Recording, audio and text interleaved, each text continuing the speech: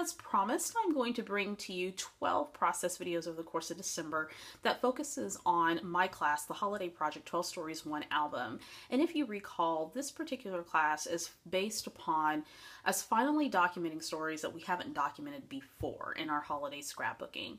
In the class, I do recommend to the students that they create a theme for their album, and the theme for my album is going to be childhood memories.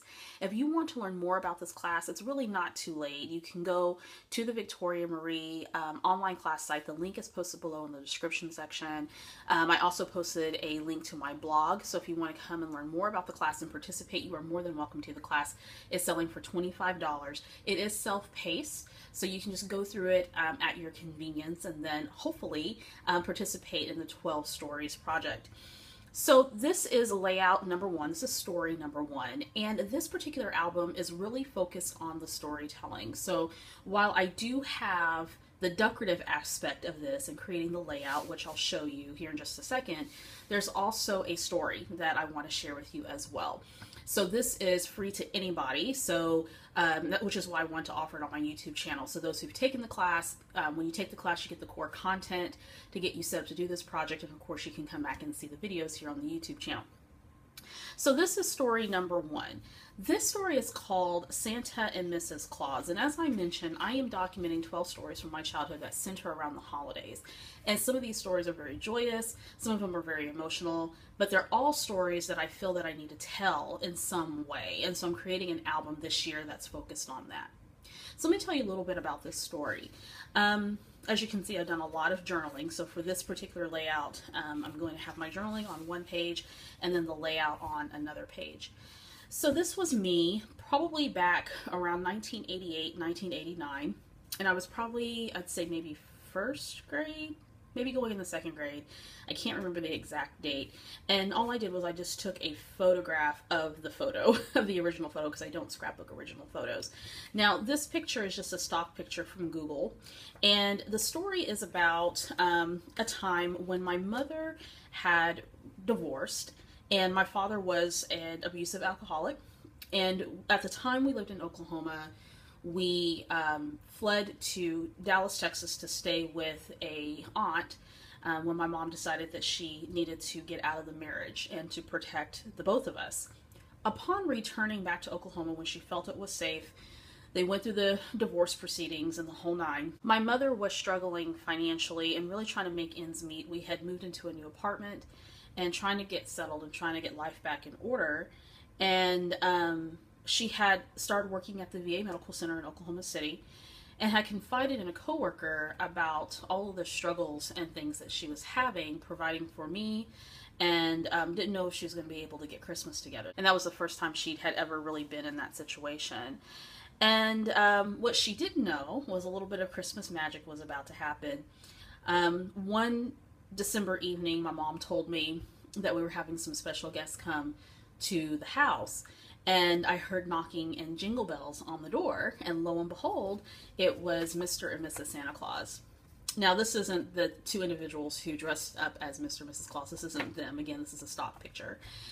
So in any event, my mom says, well, open the door, Vicki. And so I opened the door, and there they were, ringing jingle bells, and they carried with them, oh goodness, I can't tell this story without tearing up, so please, please excuse me if I sound a little emotional.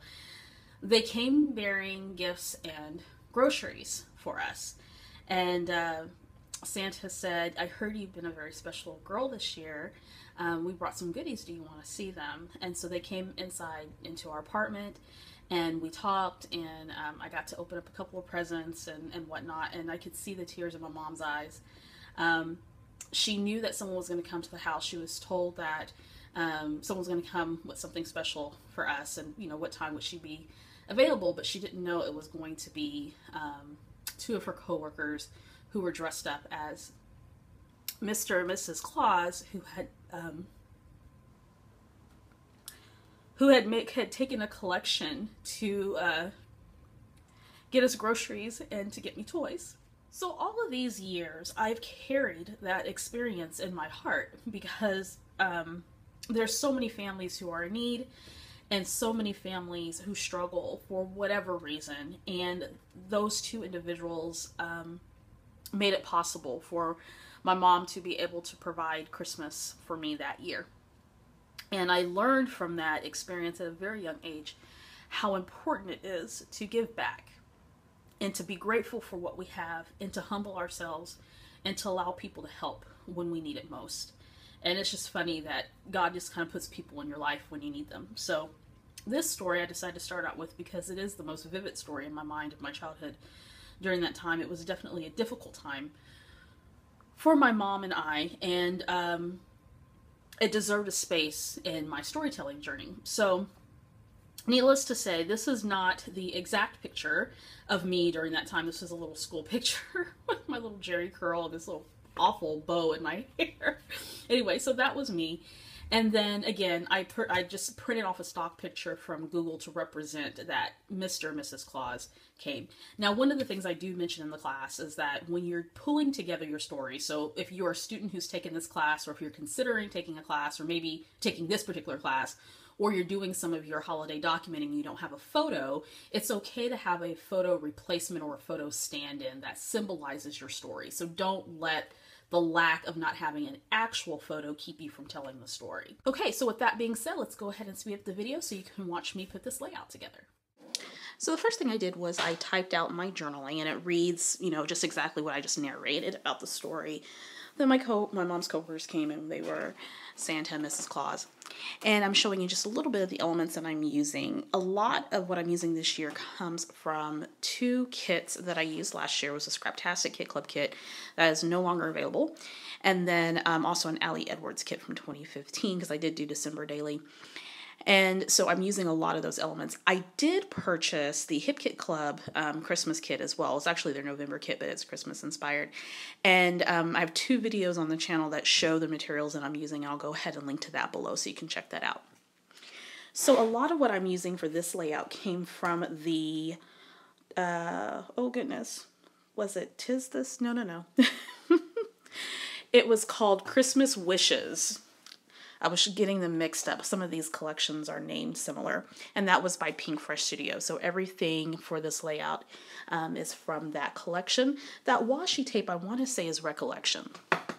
So I wanted to do a bit of embellishing there on the journaling page, and so I put a strip of washi tape, which I'm going to shorten that here in just a few. And then I'm using some die cuts, or that Joy die cut, and that is from the Christmas Wishes collection, I believe, from Pink Fresh Studio. And then I am using a little puffy sticker from this year's Hip Kit Club, which I love. And now I'm looking at my Allie Edwards stamps from last year, and I choose 2 stamps that says December Gratitude. And I can't remember if that stamp came adhered together when I originally got it, or if I cut it to separate the stamp. I may have just cut it to separate the stamp, but who knows. So I'm using some VersaFine black ink to stamp that on. So it reads December Gratitude there at the top. And as I've mentioned, a lot of my layouts will feature robust journaling, like you see there, in some way, because I really wanted an opportunity to flesh through the stories. Now I am using some sequin from the Hip Kit Club, and I wanted to sprinkle just some of those there at the bottom to add a little bit more interest and some texture. And I'm going to call that page Good. So there's the stamping and then the embellishing there at the bottom. That looks really pretty. Now I'm going to focus my attention here on the layout with the photos. I'm going to add a little bit of adhesive to the Santa and Mrs. Claus photo so I can stick the photo of myself to that, hold that in place. Then I want to mount both of these photos on frames. There's a blue and white frame and then a red and white striped frame. And I want to say both of those were from my stash, I believe. So I'm going to get those nice and adhered to the back, having a hard time picking that frame up. There we go. Good to go. Now what I want to do is figure out how I want to embellish towards the bottom. I'm going to add just a bit more there to the photo cluster. So I'm going to cut this little tab, or I guess it's not a tag, it's more like a label. It says Holiday Fun. I'm going to adhere that to the left-hand side of my little photo cluster there. I want to mount all of that on some foam tape, or adhesive foam rather, and then get that stuck down to the base of my layout. I love that pattern paper, and I've been hoarding it since last year, and I said, you know what? This is the year to use it. All right, so I'm going to take that label, and it says Christmas Magic I'm going to cut a fishtail in it and trim it down on the other end because it's just a bit too long.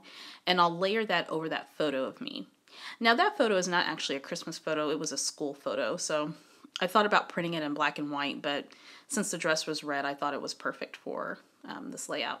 Now I'm going to grab that little present die cut and then a flare that says wonderful. This little deer as well, that's from the Christmas Wishes collection.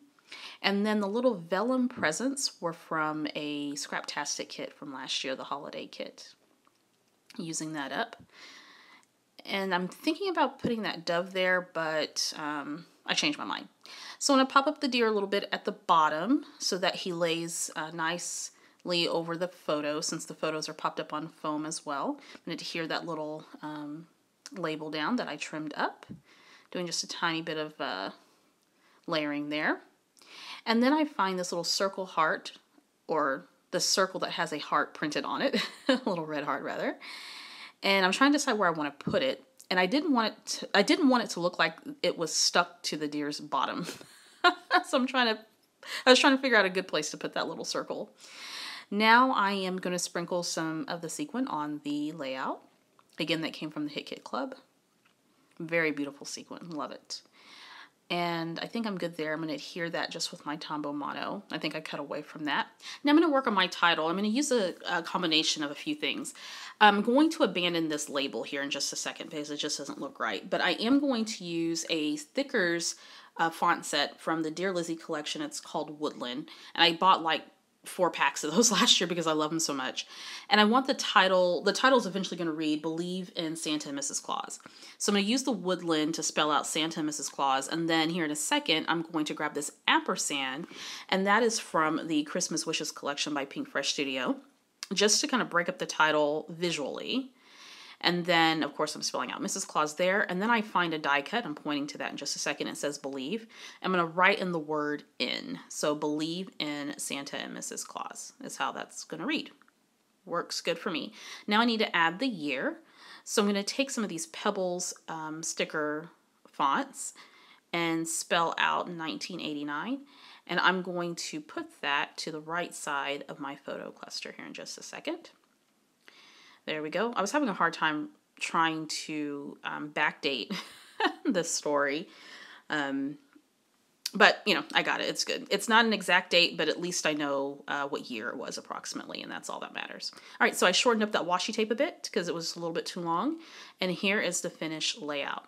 So what I will do in this series is I will continue to post videos of all the layouts that I make for the holiday album. If you were interested in taking this class, it is still available. It is a self-paced class, so you don't have to rush through it. And you can really take your time going through the process. All right, all of the links are posted below if you want some more information, and I'll see you guys next time.